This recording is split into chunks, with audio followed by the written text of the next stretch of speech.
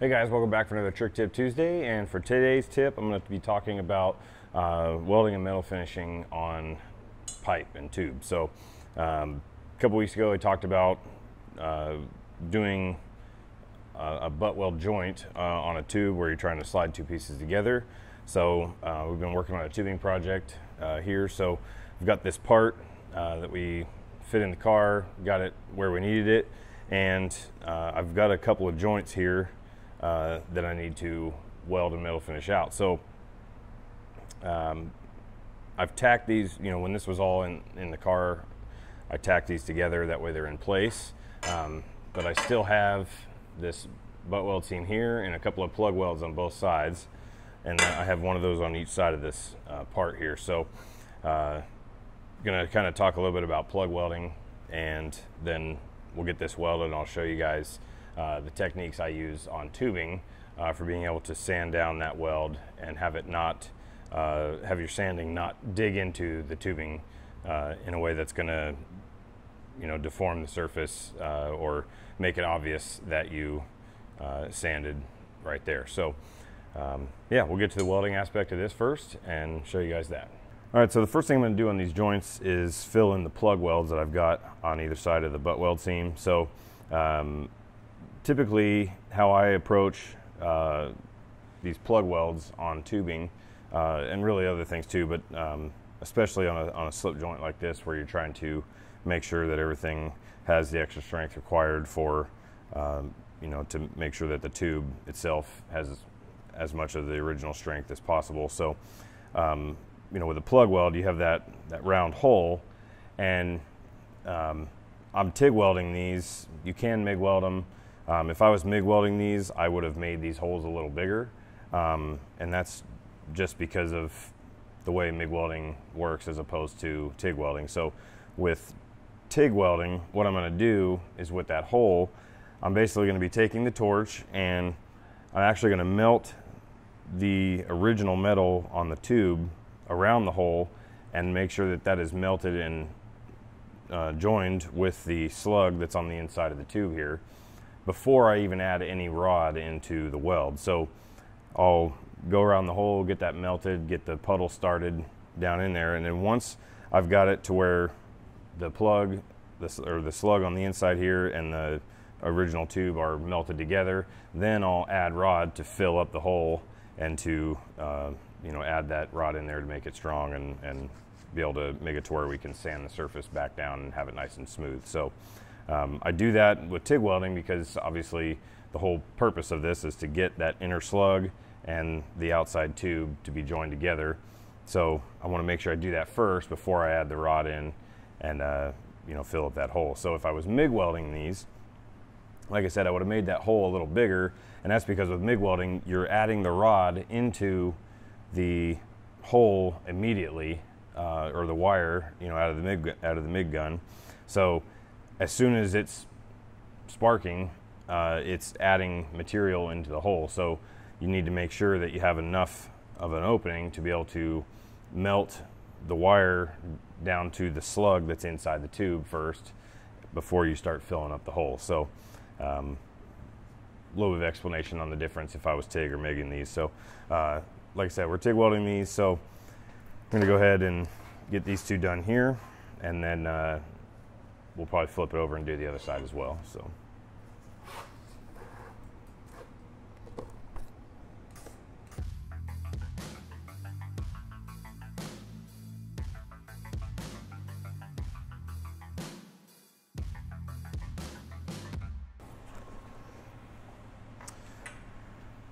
All right, so I've got these filled, and like I said, get it all melted together, then add the rod to fill it up. And as I'm adding the rod in, and melting it into the puddle, as it's building up to where I know it's going to be above the surface of the original tube, I start backing off the heat with the pedal. That way I can just create a nice round fill on the top to where it's not going to be, if you fill that hole up and you're too hot, when you let off and you look at it, your puddle and where your hole was will still be visible. You'll still see a kind of a divot in there, it'll be a little bit undercut. So make sure you fill it up, and then as you get it to where the as your puddle comes up and you're adding rod in there and you know you're above the height of the tube, start backing off the heat, and then it'll not penetrate in further and create that divot in your tube. So yeah, we'll flip over the other side and get these other ones plugged.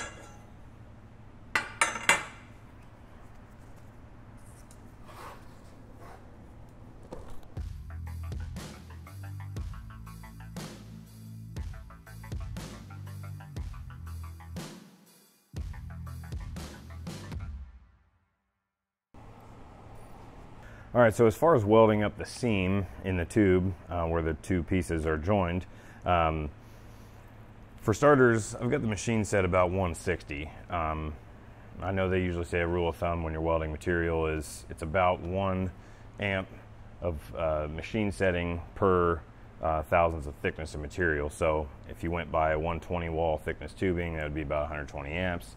I've got this set at 160 because I've got that slug on the inside of the tube. And so that's obviously taking more heat to penetrate into that tube. So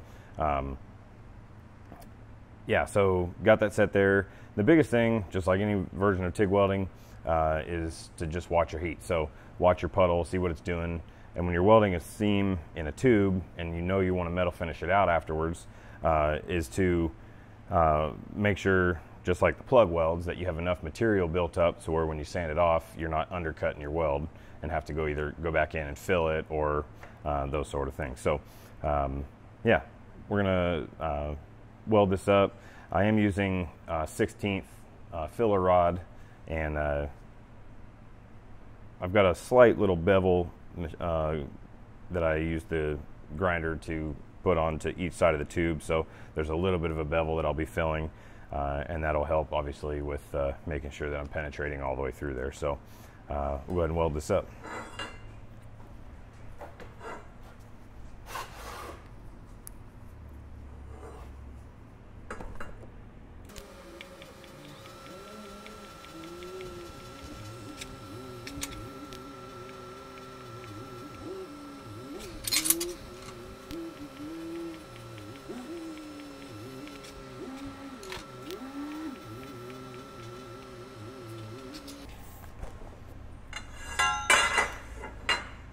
All right, so we got that seam finished out. So we'll let that one cool off, and then while we're doing that, we'll get this other one welded up. But yeah, so this we'll let cool off. I like to let it set until it's almost completely cool before I go sanding it down. And that's more or less to help the abrasives when you're sanding it, because heat is the #1 killer of abrasives. So I don't ever like to sand on a hot weld. So we'll let that cool off, and we'll show you guys the metal finishing process.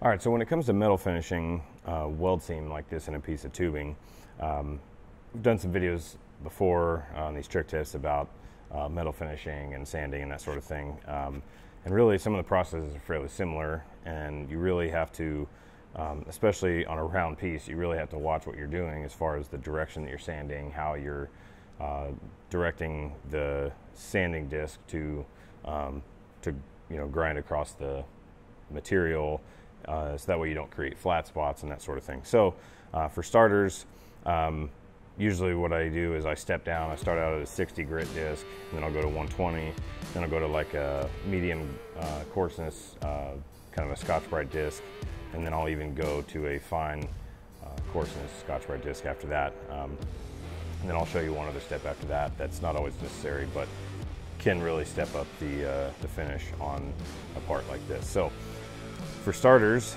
like I said, 60 grit disc, and like I've talked about in other videos, I put a pretty big emphasis on the direction of which the sanding disc is rotating across the weld and across the part. So, you know, on a round tube, obviously this is more flat. The disc is more flat, so you got a completely round surface in one direction. So if you're, you know, say with your tube being round, if you're letting the disc spin straight across the surface of the tube, there's a lot more chance of creating flat spots in the material. That way when you do get your weld ground down, you're going to have these weird flat grooves and spots in your tubing. And so in order to reduce that, I have the disc to where as the disc is going across the tube, it's actually kind of where it's touching, it's grinding in the same direction as the length of the tube. So it's going to be rotating this way, and I'll be using this upper edge here, not on the edge, but the upper part of the flat surface, you know, out in here. I'm going to be using that to sand down, you know, the weld as I go around the tube. So I'm going to be holding the grinder kind of like this, and I'm going to be rotating around, and I will do a little bit of back and forth this way, but I'm not going across the tube in this direction, which will help or which would create those flat spots and not exactly the proper finish that you want in a part like this. So I'm going to start grinding this down. Like I said, I start with 60 to get it really close, and then I step up to 120 and finish it out from there. So.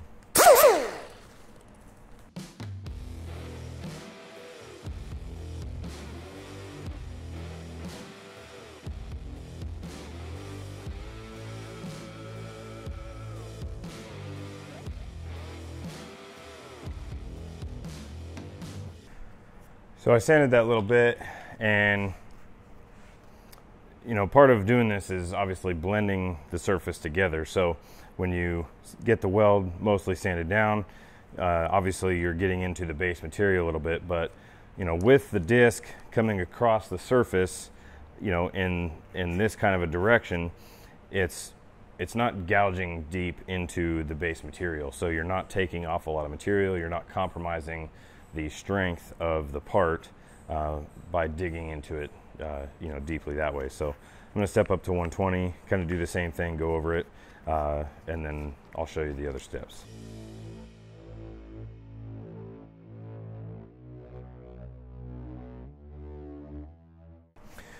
And also when I'm doing this, I'm not applying a ton of pressure down on the part. I'm just kind of letting the disc skim the surface as I, you know, move it around to be able to blend it all together, and again, not gouge deep into the surface. So stepping up to the medium coarseness Scotch-Brite.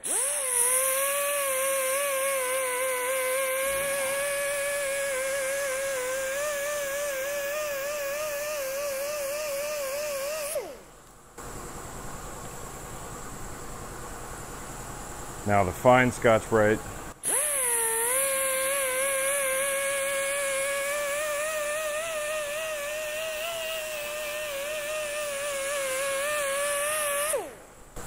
And again, the reason for stepping up is to help blend the surface together and to also work out the scratches from the heavier grit disc, so you have a nice finish on here. So really, as this is here, in most applications, this would be ready for the next step. So if you want to, you know, keep building your part, this here would be pretty good for most powder coat paint situations, to where you're not going to really see that visible spot where you you know, welded this and joined it together and sanded it all out. So but the next step from this, after using Scotch-Brite, if you're really trying to get something to a really nice finish, let's say you're doing a handrail, you know, something that's going to be highly visible, or something that when you coat it, you want it to just have a super smooth finish all the way around. The next step would be to step up to a pipe polisher, which, as you press this into the material, the arms are spring loaded, so it kind of wraps around, and this can really smooth out the surface. So if you wanted to use one of these,